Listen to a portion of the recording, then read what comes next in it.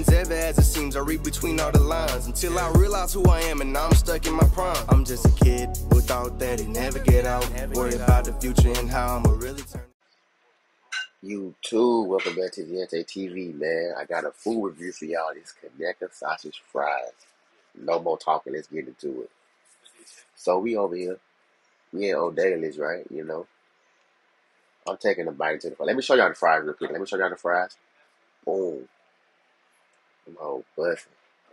So it was me and my homies downtown, and I seen the menu. I'm like, hey, they got Conecuh French fries. So you know I had to try them out. Look at it, boy. Look at how they got that queso up on there. I take a bite. That motherfucker crispy. I was like, wait a minute. Hold on now. Wait a minute. Like, what they got going now? Hold on now.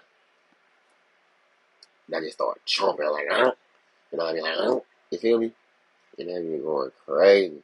Alabama was on the screen, of course, cheating with it, you know, roll tide, even though it's worn down for life.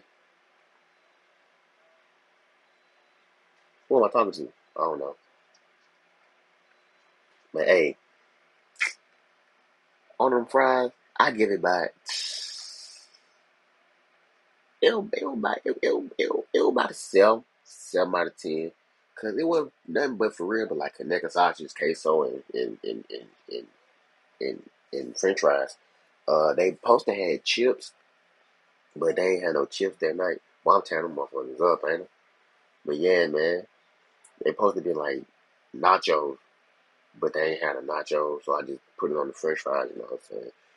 Downtown Mobile, Alabama, at O'Daly's, you know, the famous home of the car bombs. You feel me? Yeah, man, but you know what I'm saying? That's pretty much it, bro. Like,